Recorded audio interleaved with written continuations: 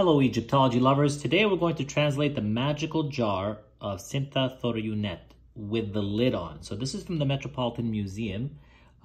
It's dated from 1887 to 1813 BC to the Middle Kingdom.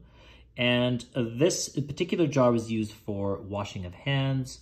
Basically it was for magicals. So the jar, which is made of alabaster, Egyptian alabaster, which is travertine. And what it would do is you would pour your hands down.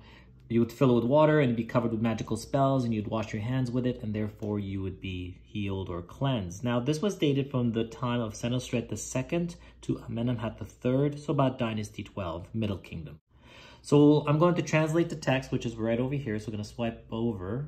Well, actually, we'll swipe to the other side. And there's the text divided, and it's going to start from right to left, and it has its divided lines, and it's going to go down in rows. And I'll read it to you, and that will be the video. So I hope you enjoy.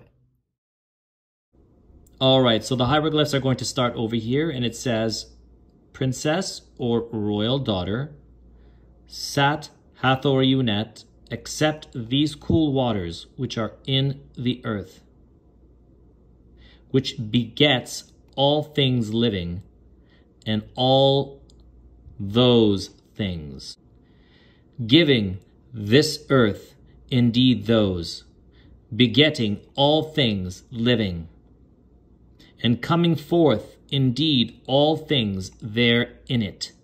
So in it. May you live through them and be restored through them. May you live and be restored with that air which is in it. It shall beget you and emerge or come forth alive through everything that you desire. May it be good for you in it. And that is the translation for the jar or magical jar of Sithathoryunet with the lid, and you can find this at the Metropolitan Museum. Thank you for watching.